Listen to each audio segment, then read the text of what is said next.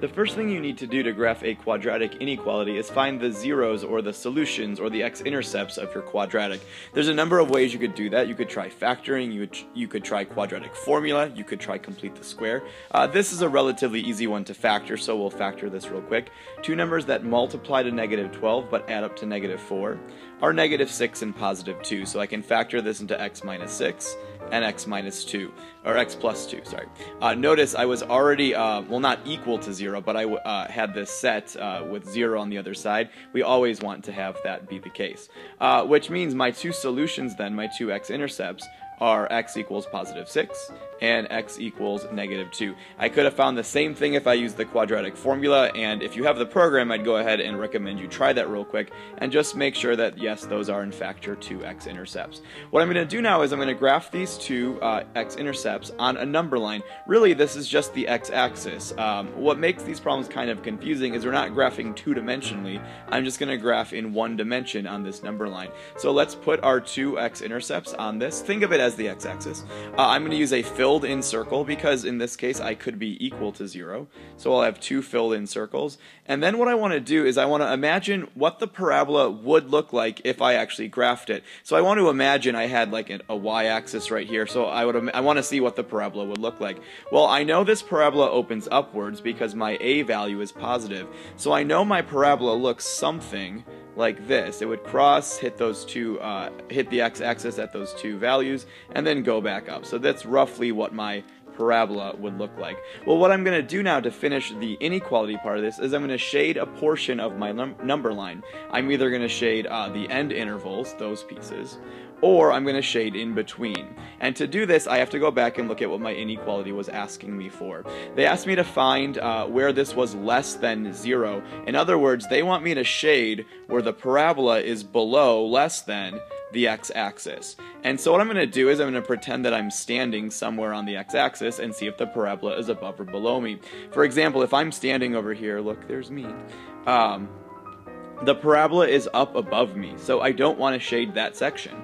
If I were to stand at the other end, once again, the parabola is going to be up above me. I don't want to shade that section. However, if I were to stand in between these 2 points and try to find where the parabola is located, well, the parabola is located below me. That's the section I want because it said to shade where my parabola is below the x-axis. So what I'll do is I'll cut myself in half right there, I suppose, and shade those points, or shade that interval in between those two x-intercepts. So my solution is really just this number line. The parabola is not part of it. I know I got a little messy here, but the solution is just this number line. If I want to write my answer in interval notation, I can go ahead and do that.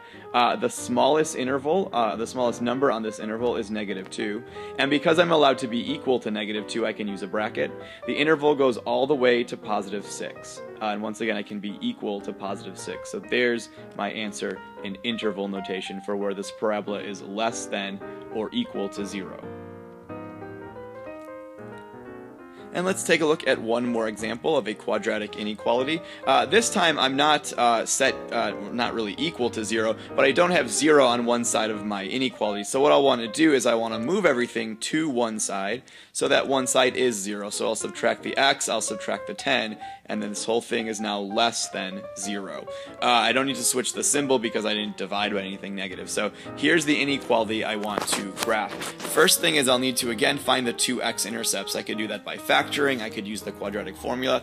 For time, I'm going to use the quadratic formula, and I've really already done that. And I know my two answers come out to be -2 and 2.5. If you want to pause the video and confirm that by doing the quadratic formula, I'd go ahead and do that right now.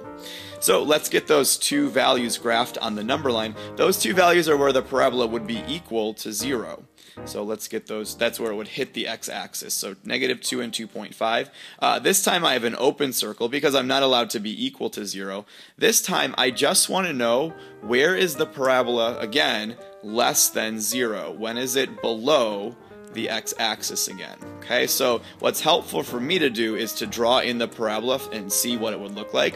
Once again, I have a positive a value, so my parabola will open upwards. So I like to sketch this on the number line, although you don't need to if you can just visualize it. But my parabola would look something like this since it opens upwards. it would cross the x-axis or the number line at those two values we found.